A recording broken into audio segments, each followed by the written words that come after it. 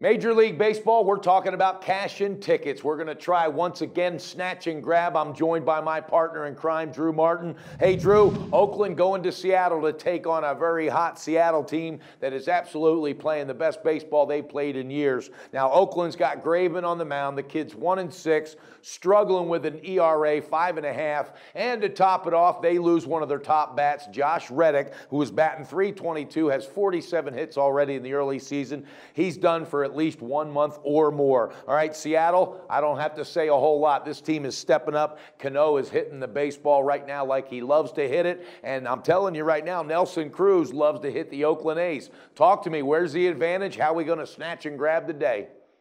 Yeah, well, the Mariners, you left out first place Mariners, Brenner. But, yeah, I'm looking to back them as well, and especially going against Graveman. You know, he's looking to avoid becoming the first Oakland pitcher to lose 6 consecutive outings since 2009. So this guy's a guy I'm looking to fade. Nate Karns, on the other hand, he's not lost since April 9th, and he's won 6 of his last 7 starts. So two pitchers really going in opposite directions and really looking to take advantage of this one in the first 5 innings on the run line with the Mariners today.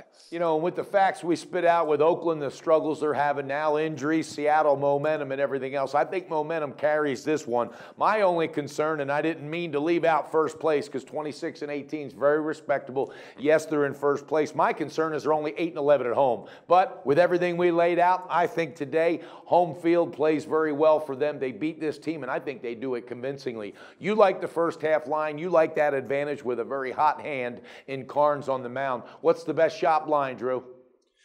Well, we can find it.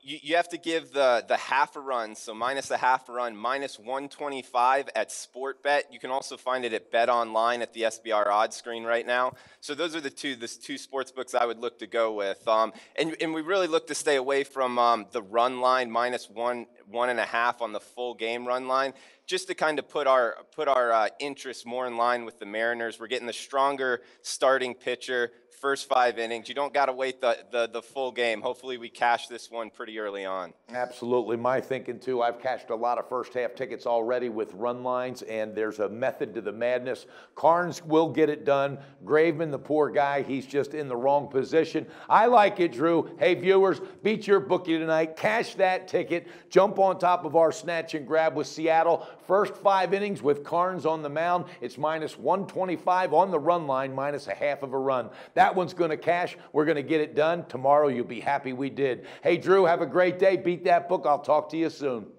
All right, Brenner. Talk to you tomorrow. Best of luck.